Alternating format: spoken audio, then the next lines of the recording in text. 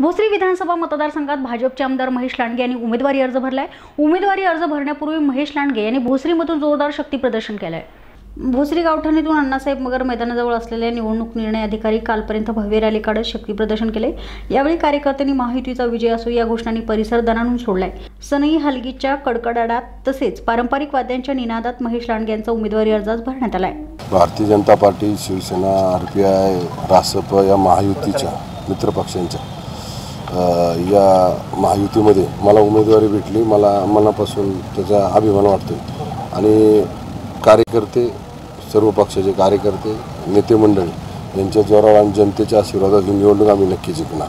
नाही, मी माझ्या पक्षाचं बोलतो, कोण उमेदवार आहे काय मला त्यांची काय कल्पना, पण मला आज खरं अभिमान वाटतोय, मला सार्थ अभिमान वाटतो की मी आज भारतीय जनता पार्टीची महायुतीचा उमेदवार आहे आणि मी निश्चित आमदार होणार आहे। 5 वर्ष सतत लोकांच्या संपर्कात आहे, लोकांचे प्रश्न सोडवतोय। निवडणूक आली म्हणून लोकांपुढे जात नाही, तर 5 वर्ष सातत्याने लोकांसमोर आहे, पक्षाची ध्येय धोरणं घेऊन आहे, पक्षाची सगळी कामं त्या ठिकाणी आम्ही करतोय। त्यामुळे नक्कीच हा विजय आमचा आहे। मी सांगले तुम्हाला, मला सार्थ अभिमान वाटतो माझ्या राजकारणात। आज मला ज्यावेळेस मला या पक्षानं, एवढ्या मोठ्या विचाराच्या पक्षाने ज्यावेळेस माझी नियुक्ती केली, त्यावेळेस मी मनापासून राज्याचे मुख्यमंत्री देवेंद्र फडणवीस यांचे मनापासून आभार व्यक्त करतो।